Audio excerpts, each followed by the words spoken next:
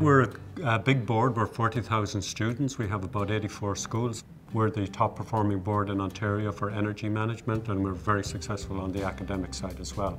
We're building a new school in Avalon, which is in the east end of Ottawa. It's a repeat design from a school that we just finished in South Nepean. We're very satisfied with the internal spaces architecturally and functionally as far as an educational facility.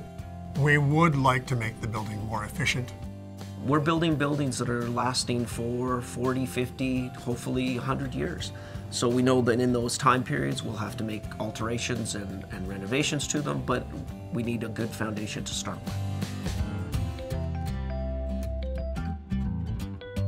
For us, it's really unique because the school board is the builder and developer, and they're the tenant.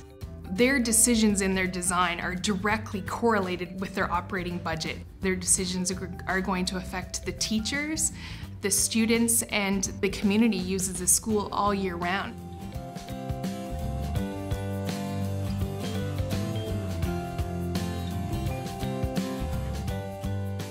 We were able to talk holistically about the whole building and all of the disciplines in the building, and that's always a good thing, so we get to a more integrated approach about how we design the building.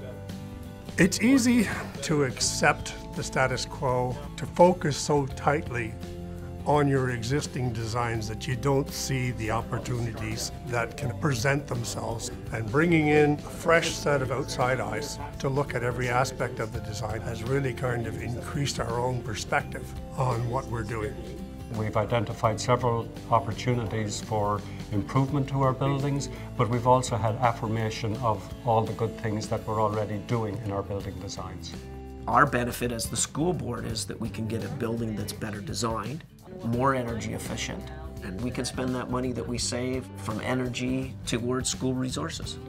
That money goes to the bottom line of the school board, and that goes directly back into the classroom. And our first priority is student success.